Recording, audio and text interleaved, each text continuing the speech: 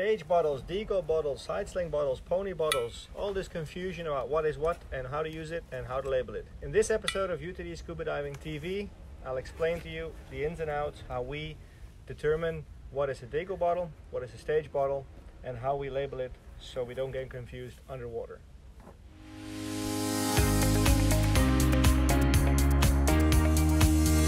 Hi and welcome, coming to you from now sunny Slovakia. Yesterday it was raining, now the sun's out, so I figured it'd be a nice opportunity to stand here in the sun and shoot this little video. There are divers all around us getting ready for today's dive. At the moment I'm teaching a UTD Tech 3 class, so that's going to be fun. Tomorrow we will move to Attersee in Austria to do the experience dives. So we've been talking about stage bottles and Deco bottles all the time. So I figured I'd share the information with you. A stage bottle is maybe already self-explanatory in the name, where it came from. It was a bottle used to stage during the dive. Stage from you, put in the cave or put on the line or whatever. And it was mainly there to give you a longer bottom time and an easy way to carry more gas without getting ridiculous amount of big cylinders on your back.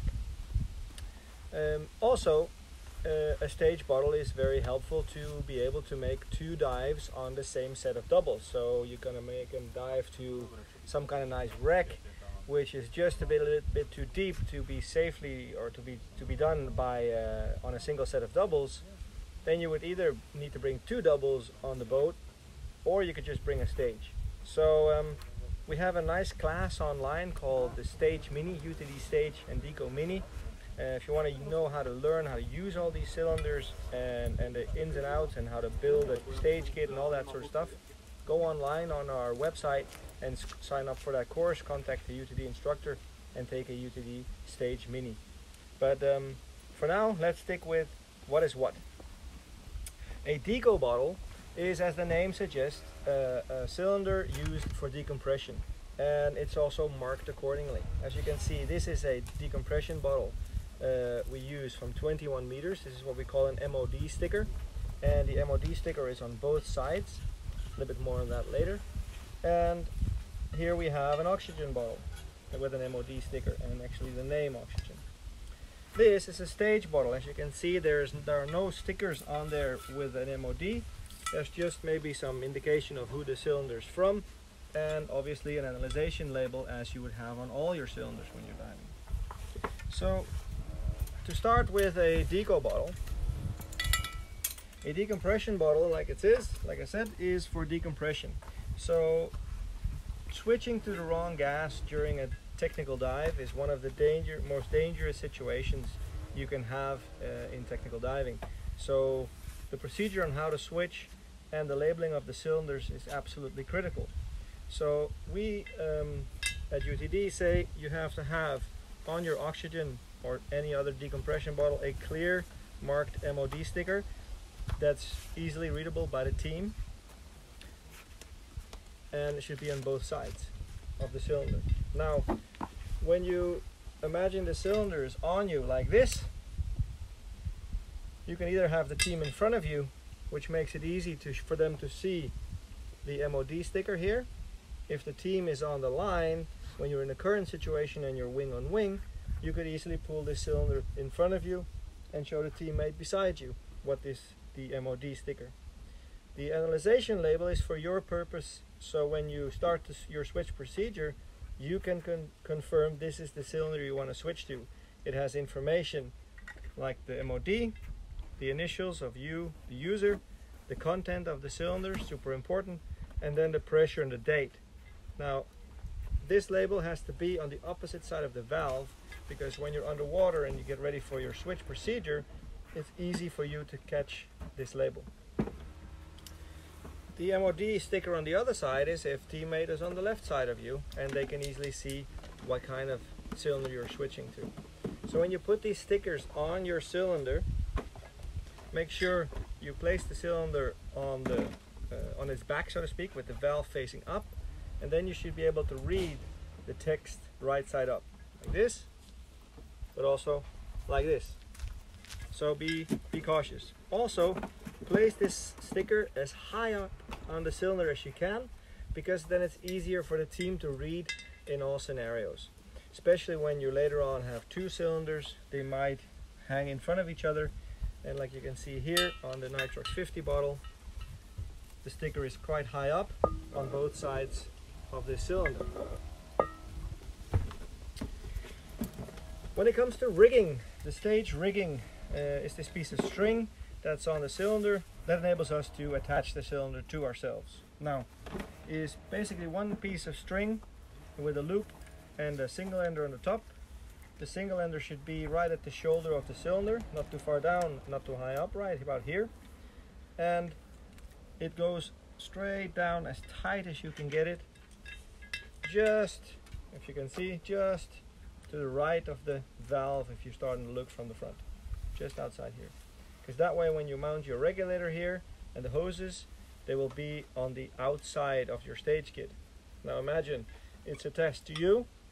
If you want to get to the regulators on the side of the cylinder, right here, they're nice and protected, but still easily available for use.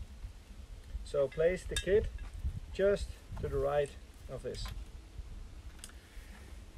The distance between the top and the bottom is about 38-40 centimeters, and then you got the tail clip.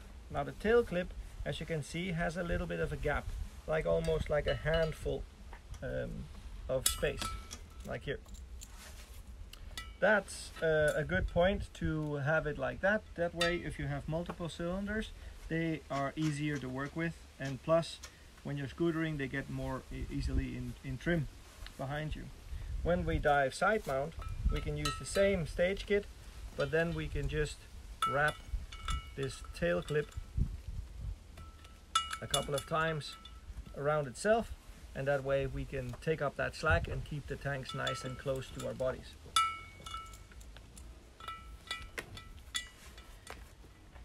This piece of tubing that's going down from the top to the bottom part of the cylinder is a piece of fuel tubing or a hose or some kind.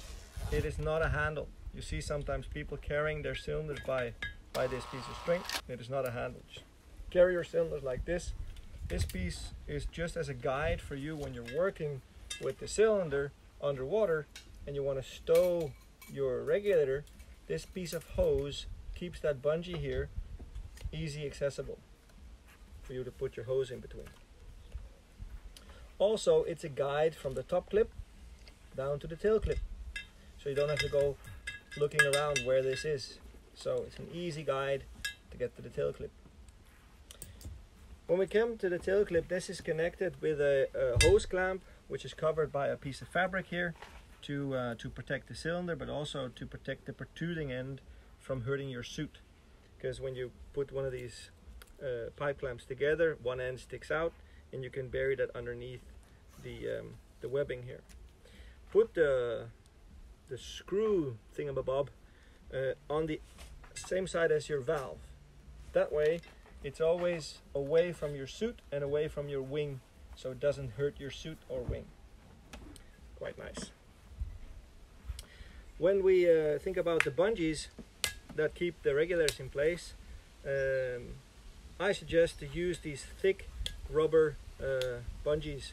They have just a good amount of friction on your rubber hose to keep everything nice and tight, and because of their thickness, they're nice and easy to grab underwater. Also with thick gloves, because you can just roll them and they kind of roll onto your thumb in that manner.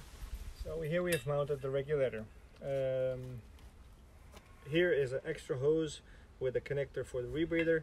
Just ignore that. That's just because then I can have an open circuit bailout bottle, but also plug it into a rebreather if needed. So just ignore this hose. Normally you would have an SPG on a short 15 centimeter hose, and there's actually a video on this channel showing you how to make this little bungee. Makes it very nice because it's not permanent and you can easily remove this. Then you have a 1 meter hose. The color doesn't matter, just a 1 meter hose and a good second stage. As you can see, I've placed the second stage a bit further down the cylinder. That way when you're wearing the cylinder, that second stage is not in your way, and when you're wearing multiple cylinders, they don't bang on the second stage, they just have clear access, so it's a bit nicer. Also, as you can see, the loop kind of stops at the bottom of the cylinder, and this helps greatly when you want to stow the last part of the cylinder. If you do a dirty stow like this, then it's a very likely scenario when you look at your SPG and you put your SPG back that you're going to connect it through this loop. And then when you come to the switch, your hose is locked. So make it a point to really get that hose away. It only takes a couple of times to practice this, and you become really fast at doing this stow method.